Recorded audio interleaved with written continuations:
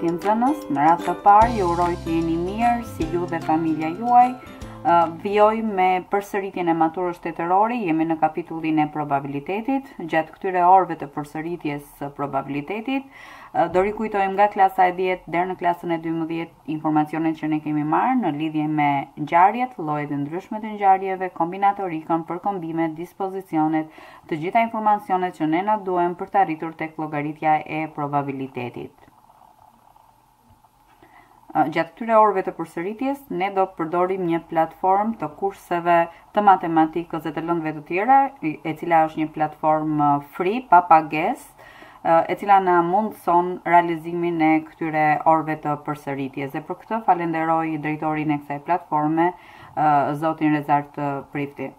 Fillojmë me përsëritjen e njohurive që kemi për probabilitetin, çfarë është ngjarja dhe llojet e ngjarjeve.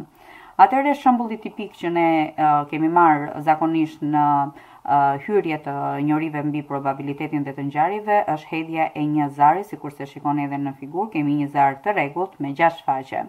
Kur ne hedhim një zar, mendojmë se çfarë numri do të bjerë, mundësitë për rënien e numrit në përfaqet e zarit, meqense zari është i rregullt, ja nga 1 deri tek 6. Për shembull supozojmë se do të bjerë numri 5. Pikërisht kjo njihet si një ngjarje dhe është një fjali që vendoset brenda thonjzave në mënyra e shkrimit të kësaj ngjarje.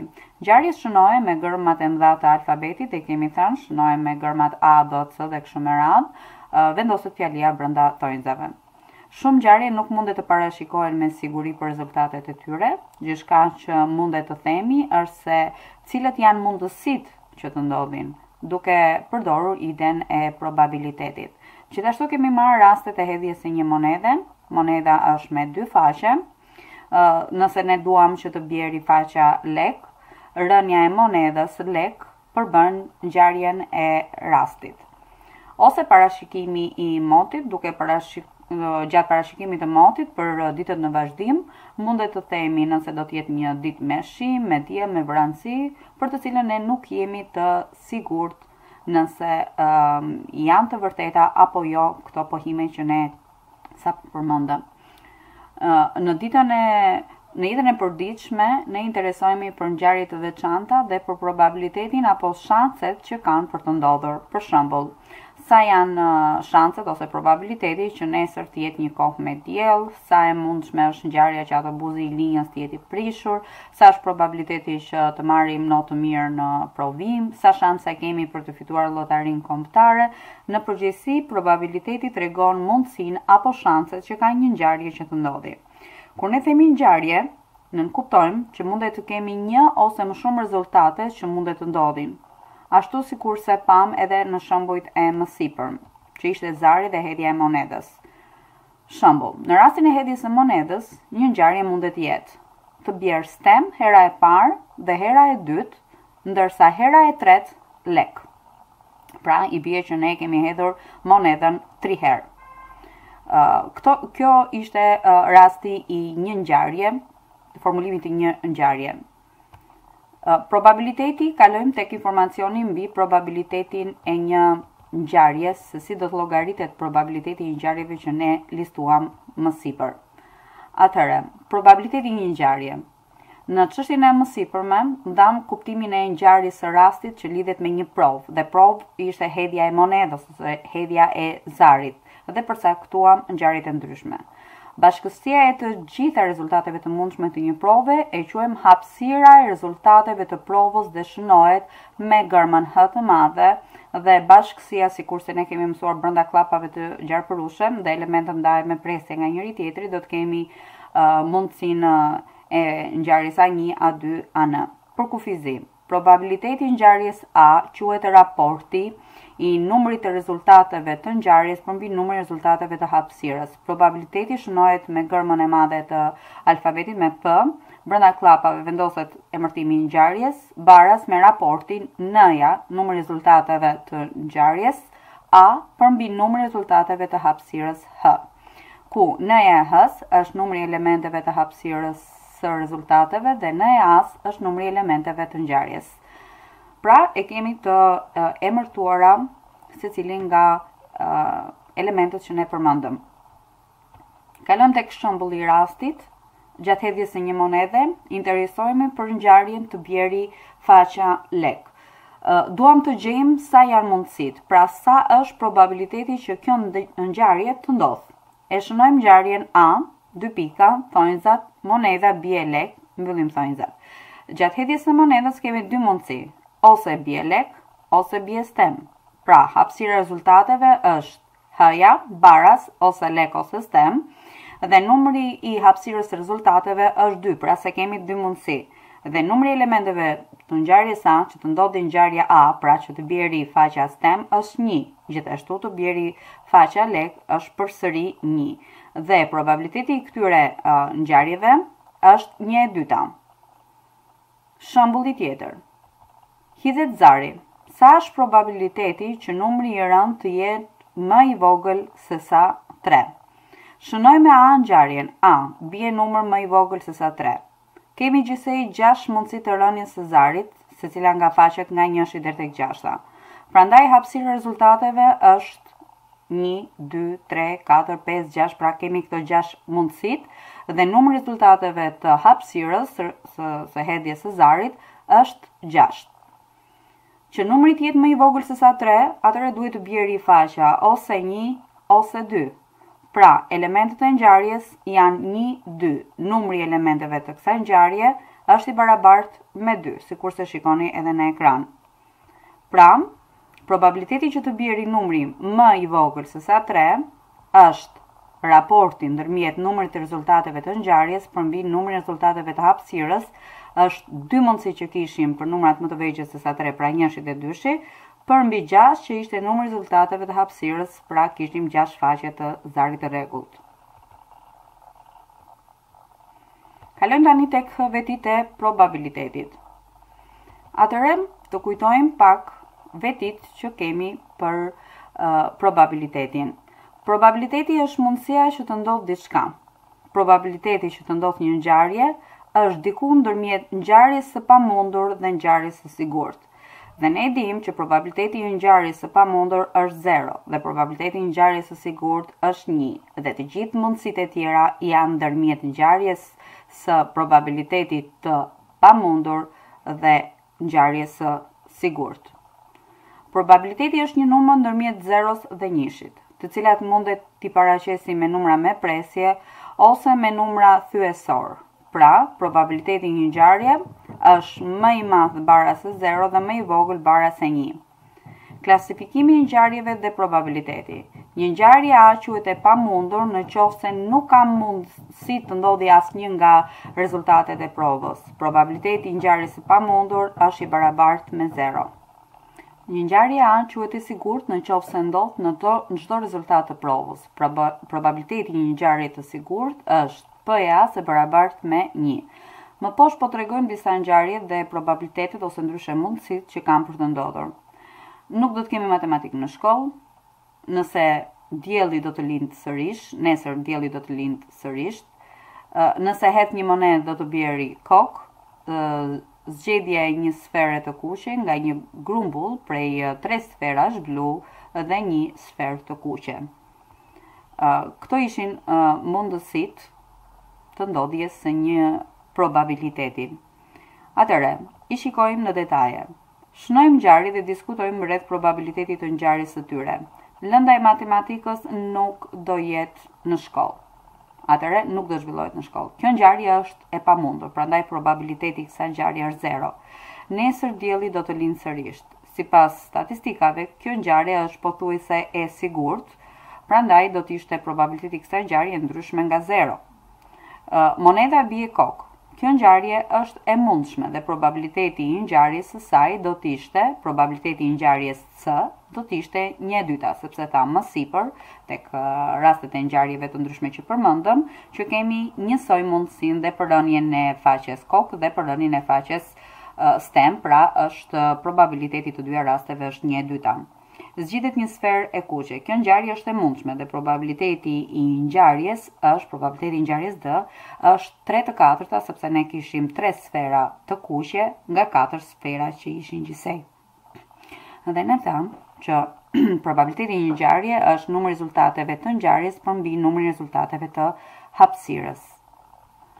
Duhet kemi parasysh se probabiliteti i një ngjarje nuk mundet të jetë më i vogël se sa 0, sepse 0 është një ngjarje e pamundur, pra ngjarja nuk ndodh kurrë. Probabiliteti i një ngjarje nuk mundet të jetë më i madh se sa 1, sepse një ngjarje sigurt e kishte probabilitetin.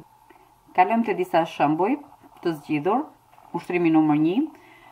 Cila nga shigjetat e mëposhme A, B, C, D tregon pozicionimin më të mirë të një probabiliteti në vijën për ngjarje? Sot do të bjerë borë në Dubai. Atëre, shikojmë që kemi 0, është probabiliteti i ngjarjes së pamundur. Kemi 1, probabilitetin e ngjarjes së sigurt. 1/2 do thotë që është probabiliteti që mundet të bjerë dëbor ose mundet mos të bjerë dëbor. Për ngjarjen C, probabiliteti është 3/4, sepse vëmres e vija është ndarë në 4 pjesë dhe ne kemi përzgjedhur 3 pjesë nga 4 të mundshmet. Dubai është një vend i nxehtë dhe është një ngjarje pothuajse e pamundur që të bjerë dëbor. Ngjarjet të cilat janë pothuajse të pamundur që të ndodhin e kanë probabilitetin 0. Prandaj, përgjigjja më e mirë do të ishte A, do thotë që probabiliteti i kësaj ngjarje është 0. Kalojmë tek shembulli numër 2. Dy monedha hidhen në të njëjtin moment, hidhen njëkohësisht pra. Cila nga shigjetat e mëposhme A, B, C, D tregon pozicionimin më të mirë të probabilitetit në vijë për ngjarjet A, B, C dhe D. Të dy monedhat do të bien stem. Atëherë fillojmë dhe bëjmë interpretimin. Për ngjarjen A, do të ishte një ngjarje e pamundur, do thotë që nuk do të bjeri asnjëra nga monedhat në faqen stem. Ngjarja e sigurt do thotë që të dyja faqet e monedhës është e sigurt që do të bien stem dhe probabiliteti i saj është 1.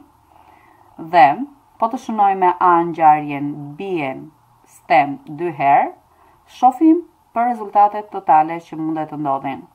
Mundet të ndodhë që një nga monedha të bjerë lek dhe tjetra të bjerë stem. Mundet të ndodhë që një nga monedha të bjerë stem dhe tjetra lek, pra ndrohen vendet. Mundet të ndodhë që të dyja monedha të bien lek ose të dyja monedha të bien stem. Bëjmë analizën e problemit. Pra kemi gjithsej 4 mundësi që të ndodhin dhe janë kombinimet lek, stem, stem, lek, lek, lek, stem, stem. Pra, numri i elementeve të hapësirës së rezultateve është 4. Pra, n-ja e h është e barabartë me 4. Ngjarja që na intereson është ngjarja që të dyja monedha të bien stem. Pra, është ngjarje që ka rezultatin stem-stem. Pra, numri i elementeve të kësaj ngjarje është 1, sepse kishin vetëm një mundësi të rënies së të dyja monedhave në faqen stem. Probabiliteti që të ndodhë kjo ngjarje është numri i rezultateve të ngjarjes A përmbi numrin e rezultateve të hapësirës. Pra, probabiliteti i ngjarjes A është i barabartë me 1/4. Pika B është pozicionimi më i mirë.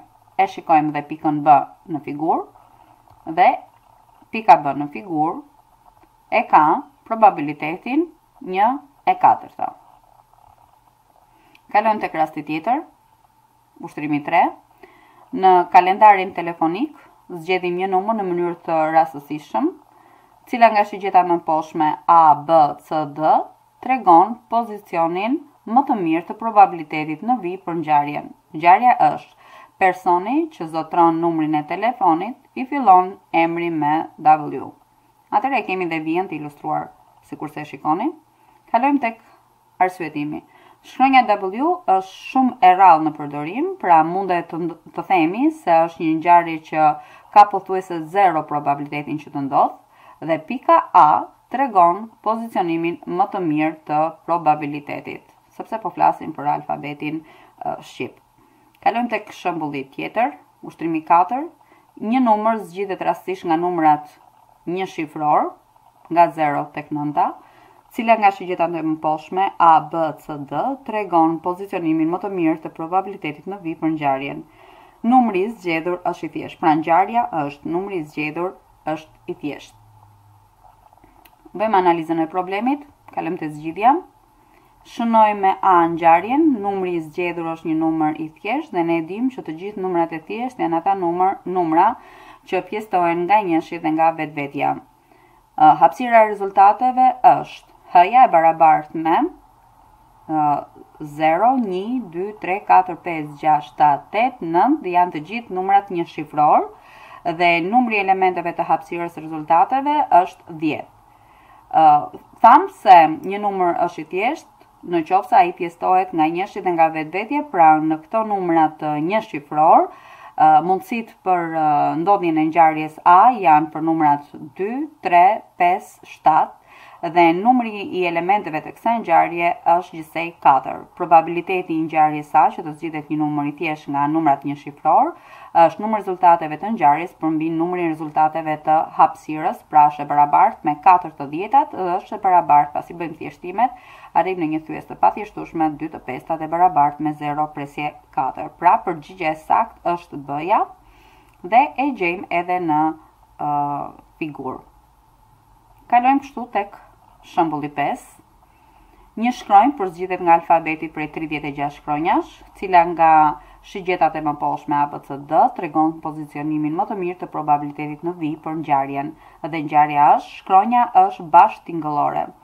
Atëherë shënojmë me A ngjarjen, shkronja është bashkëtingëllore, alfabeti ka 36 shkronja në total, prandaj numri i rezultateve të hapësirës është 36.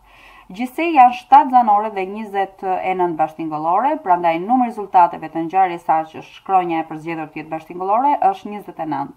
Dhe probabiliteti i kësaj ngjarje është numri i rezultateve të ngjarjes tan përmbi numrin e rezultateve të hapësirës dhe do të ishte 29 përmbi 36, ose ndryshe duke shkruar si numër dhjetor, do të ishte 0 presje 81. Pra përgjigjja e saktë do të ishte pozicionimi i pikës D. Ndërsa në ushtrimin 6 ne kemi hedhjen e një zari kubik. Gjeni probabilitetin që numri i rënd të jetë një numër tek. Shënojmë me A ngjarjen, numri i rënd gjatë hedhjes së zarit është tek. Zari ka 6 faqe, sepse është një zari i rregullt dhe mundësitë e rënies janë secila nga numrat nga 1 deri tek 6. Numri i rezultateve të hapësirës është 6. Ne na duhet që të përzgjidhet një numër tek nga këta 6 numrat nga 1 te 6 dhe për ngjarjen A ne kemi mundësinë ose numri 1, 3, 5, pra numri i rezultateve të ngjarjes A është i barabartë me 3 dhe probabiliteti i ngjarjes A do të ishte numri i rezultateve të ngjarjes përmbi numrin e rezultateve të hapësirës do të ishte 3 të 6-tat e barabartë me 1 të 2-tën ose 0 presje 5 duke shkruar si një numër dhjetor. Tek ushtrimi numër 7 kemi në një kuti jepen 5 sfera, nga 4 të cilat janë ngjyrë blu dhe një është jeshile. Nxjerrim nga kutia një sferë, sa është probabiliteti që sfera të jetë me ngjyrën blu. Shënojmë me A ngjarjen. Sfera e zgjedhur është me ngjyrën blu. Kemi 4 sfera blu dhe një sferë jeshile. Pra gjithsej ne kemi 5 sfera. Numri i rezultateve të hapësirës është 5. Kemi 4 sfera blu, pra 4 mundësi të përzgjedhjes. Prandaj numri i rezultateve të ngjarjes A që sfera e zgjedhur të ishte me ngjyrë blu është 4. Probabiliteti i ngjarjes A do të ishte 4 të 5-tat ose ndryshe 0 presje 8. Tek shembulli numër 8 kemi hedhjen e një zari kubik. Sa është probabiliteti që numri të jetë faktor i 6-s? Shënojmë me A ngjarjen. Numri i rënd është faktor i 6-s. Numri i rezultateve të hapësirës H është secila nga faqet ka mundësi rënje, pra nga 1 te 6 dhe numri i rezultateve të hapësirës është 6. Faktorët të numrit të 6 janë numrat 1, 2, 3 dhe vetë 6. Pra kemi gjithsej 4 numra. Numri i rezultateve të ngjarjes A është 4. Probabiliteti i ngjarjes A është numri i rezultateve të ngjarjes përmbi numrin e rezultateve të hapësirës do të ishte 4 të 6 duke bërë thjeshtimet është e barabartë thyesa me 2 të 3. Ndërsa tek ushtrimi numër 9 ose shembulli numër 9 kemi në figurë tregohet një objekt i përbërë nga 5 pjesë të ngjyrosura që rrotullohen. Të 5 trekëndshat janë të shënuar me numrat nga 1 deri tek 5. Figura rrotullohet derisa ndalon vetë dhe shigjeta tregon qëndron tek njëra nga pjesët e ngjyrosura. Cili është probabiliteti që numri të jetë tek? Atëherë, kalojmë tek zgjidhja. Shënojmë me A ngjarjen. Shigjeta ndalon në numrin tek. Hapësira e rezultateve të kësaj ngjarje hapësira e rezultateve, pra h-ja është e barabartë me 1 nga mundësitë e përzgjedhjes 1, 2, 3, 4, 5 të 5 numrave dhe numri i elementeve të hapësirës së rezultateve është 5. Numrat tek janë, në këto 5 numra të paraqitur në figurë, numrat tek janë 1, 3 dhe 5. Pra numri i rezultateve të ngjarjes A është 3. Probabiliteti i ngjarjes A që shigjeta ndalon në një numër tek do të ishte 3 të pestat ose 0 presje 6.